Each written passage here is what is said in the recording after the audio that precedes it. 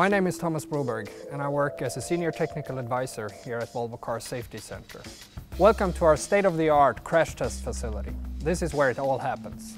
When this was designed, the engineers got one task, and that was that this facility should be able to recreate any collision that we see out in the real-world traffic.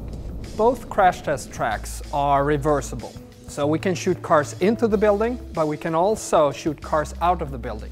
Right now we're on top of this 850-ton heavy barrier which we're using to crash cars into.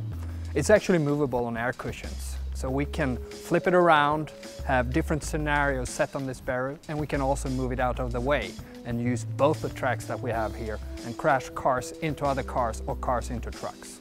What we have here is our rubber mousse, a half a ton of rubber which we use to impact our cars with. In this facility, we crash more than 250 Volvo cars each year.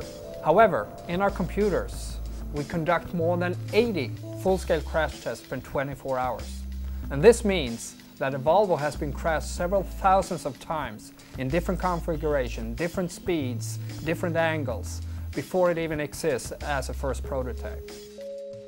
To be an engineer, dedicating your life working with safety, Volvo is really what you want to have on your CV.